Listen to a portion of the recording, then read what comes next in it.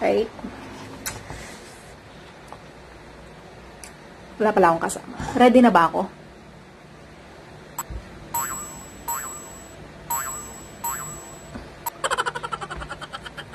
Kaya ko to. Ginusto ko to eh. Kakayanin ko.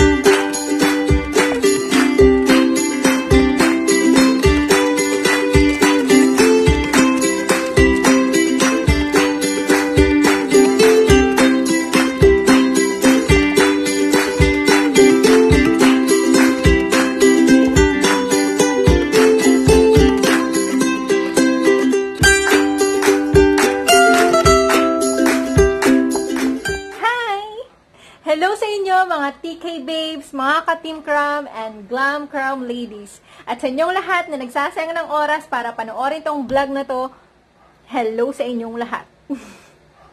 Anyway, today is holiday. Dito, sa Pinas. Okay, so, today is holiday. It's National Heroes Day. So, wala akong pasok, kaya naisip ko na mag-film ng isang food review. Kung napapansin nyo, wala akong kasama ngayon. I'm so alone in the house today. Wala si partner, si babe team. Kasi may pasok siya ngayon. Buti pa siya double pay, no? So, it's holiday today. Wala si manager. But anyways, sa susunod, makikita nyo siya ulit. Meron kaming gagawin na isa pang review ng secret. So, ayun na nga. Pumunta na tayo sa main product. Pumunta tayo sa main vlog. So, meron akong nabili na isang uri ng Samyang noodles 'Di ba, way back 2017, 2018, nauso yung Samyang noodles na isa sa pinakamaanghang na noodles, Korean noodles siya, ganyan. Tapos may mga challenges, spicy Samyang challenge, ganyan. Noong 2018 ata yun, gumawa na kami nun ng vlog ni partner, ni Babe Team. Pero hindi ko siya nagawang i-upload kasi yun ding lugar nun mismo, medyo madilim siya, tapos iba yung camera na gamit ko. So, wala na, slash na yung video na yon. And actually, challenge namin dalawa yon. Natalo ako doon kasi first time ko talagang kainin yung samyang at yung noodles na sobra talagang anghang. Yun yung kulay red, yung times 2. Okay? So, enough about that. Anyway, kung bago pa lang kayo sa Timkram channel, please don't forget to subscribe and hit the tiny bell button para maging updated kayo sa aming mga next videos. Okay, so let's go. I have here with me samyang na color pink. It's a hot chicken flavored ramen.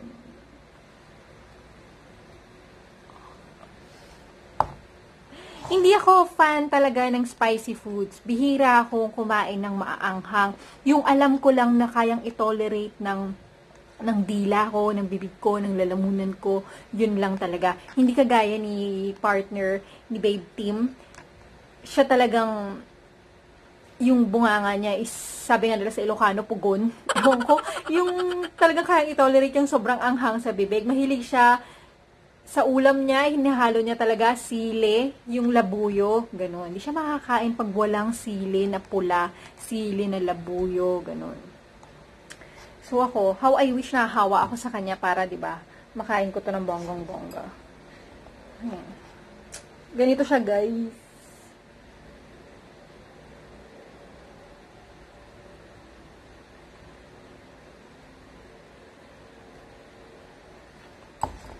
Oh my God. Kakayanin ko kaya ito. But of course, sabi ni Tim, pag kumakain ako nung kumain kami ng samyang, huwag kang iinom ng water agad kasi mas lalo kang maaanghangan. Mas lalo mo ma-feel yung anghang. I'm not sure kasi ininom ko nun is yung parang fruit tea na malamig sa bibig. Pero kahit na malamig siya sa bibig, yung iced tea na yun or fruit tea or whatever is that, yung anghang talaga ng noodles nasa dila ko pa rin. Anyway, for now, nag-prepare ako ng yogurt. This is melon nata. Yummy melon nata flavored yogurt. Pangsalba sa umaapoy na bunganga ko mamaya. So, buksan na natin siya para, alam mo yun,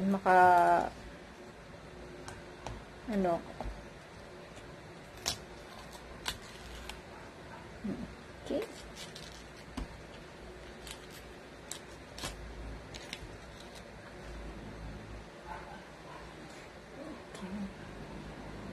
Siguro paisa muna sa yogurt. Pwede bang ito na lang? No! Sayang naman to. Wow, I'm so pink today. I have the pink hairband and pink sweatshirt and this one. Right? Wala pala akong kasama. Ready na ba ako?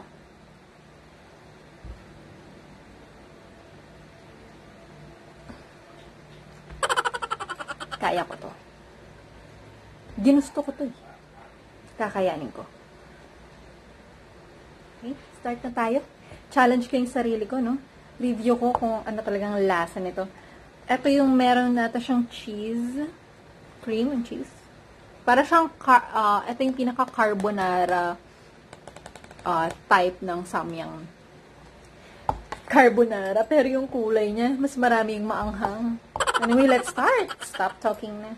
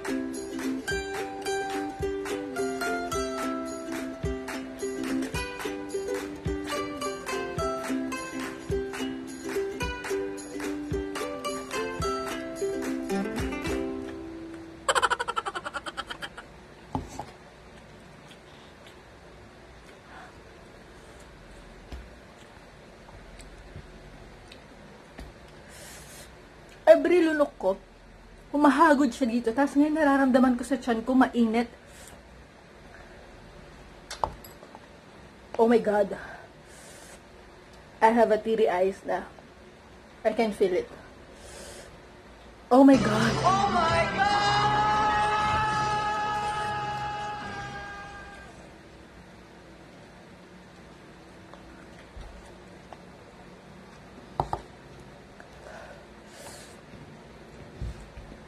Can you see it?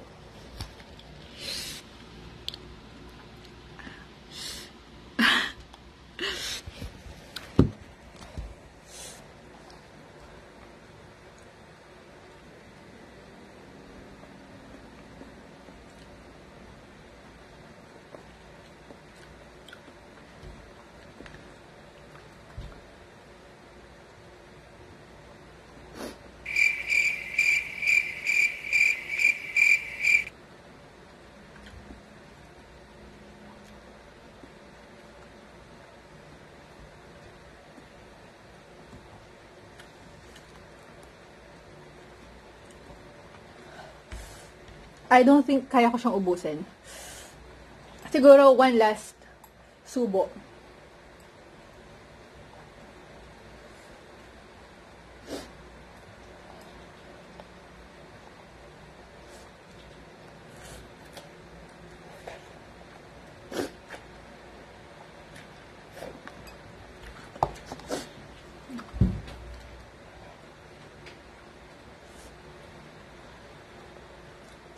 Tumutulo na rin yung sipon ko.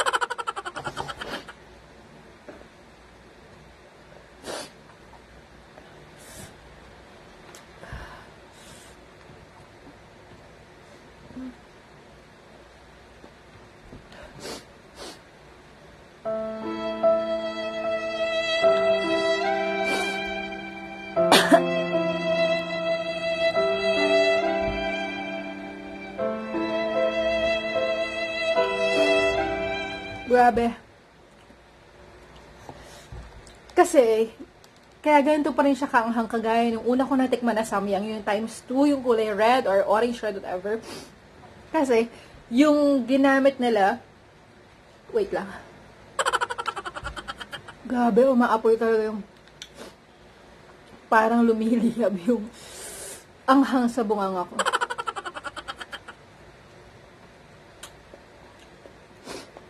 Yung ginamit nilang sauce, excuse me, yung ginamit nilang spicy sauce, yun yung lahat na ginagamit nilang sauce sa mga samyang. Naiiba lang yung seasoning na powder. Yun lang yung pinaka-flavoring nila. Pero walang kwenta yung seasoning na powder or flavor nito doon sa spicy, hot spicy sauce na ihinahalo pa rin dito. Yun yung talagang matinding anghang niya.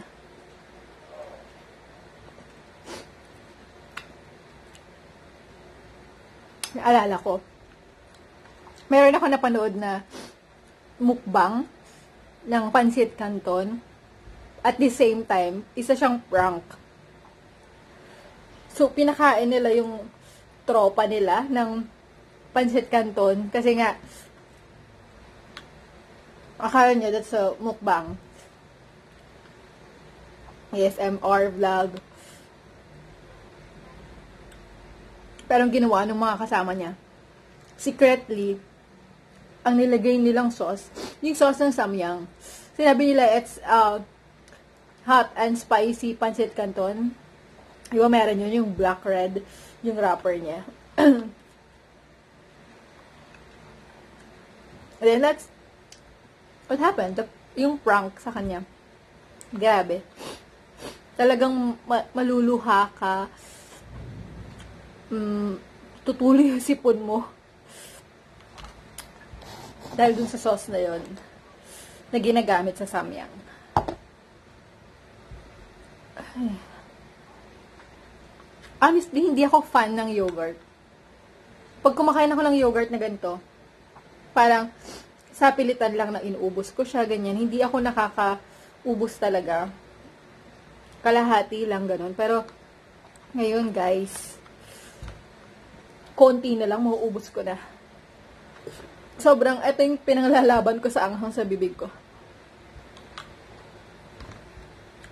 Ayoko na. Okay na sa akin, natikman ko siya. Pero, sa totoo lang, ang bango niya. Oh, sorry. Mabango siya, guys. Siyempre, nandun yung spicy na smell, pero, yun nga, ano siya eh, mapandin lang siya. Amoy niya, hindi siya ganun ka-spicy, yung kulay niya, hindi naman siya red eh. It's like orange something. Iisipin mo para lang siyang cheese flavor, cheddar cheese flavored na may konting spiciness. Pero pag tinikman mo talaga siya, grabe. Ewan ko kung OA lang ako kasi hindi talaga ako mahilig sa maanghang. I'm sure yung mga mahilig din sa maanghang, manilang sa kanila to. Sobrang chicken feed lang. Parang gusto ko pa ulit. Nawala na yung anghang sa bibig ko dahil sa yogurt. Sige. Meron pa namang konting naiiwan. So, susubo ako ng isa pa. Grabe, isa pa. Ang haba nito. Okay. 1, 2, 3.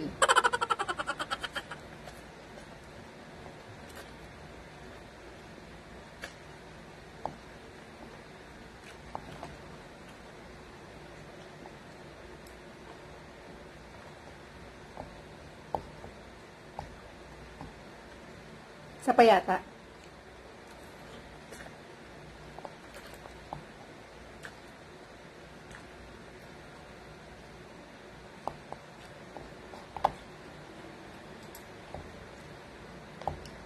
Last na.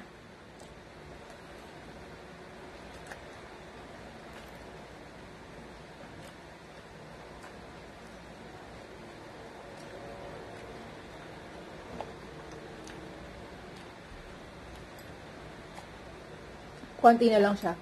Ayoko na. Paubos na rin yung yogurt ko. Wala na akong pangontra.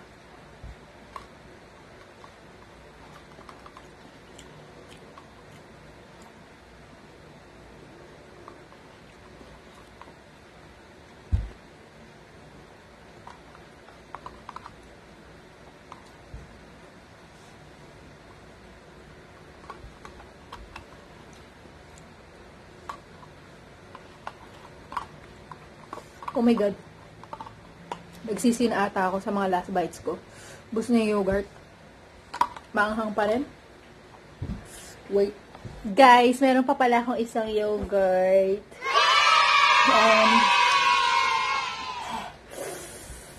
Ang anghang. Buti na lang. Milk Tiger. Kung siya mabasa. So, takban. It's a tiny yogurt. I hope makatulong siya. It's a milk yogurt, I guess. Vanilla.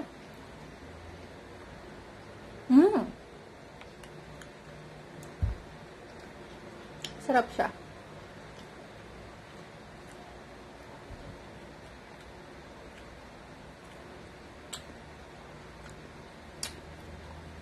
It's a vanilla flavored yogurt.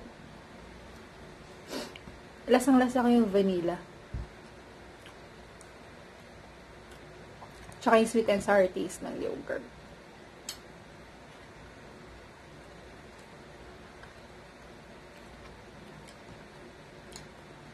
I-review na rin natin to. Ito kasi yung usual na binibili pag sa mga yogurt, diba? Nestle. Kasi masarap naman talaga siya. This is more, ano lang, mas parang liquid siya kaysa sa texture nitong Milk Tiger. Ito kasi yung texture niya medyo mas namuo siya ng konti. See? Halos hindi siya nag-meltdown or natatapon. Or natatapon. Unlike this one na flowy. Ito, medyo mas matigas siya ng konti. Para siyang ice cream.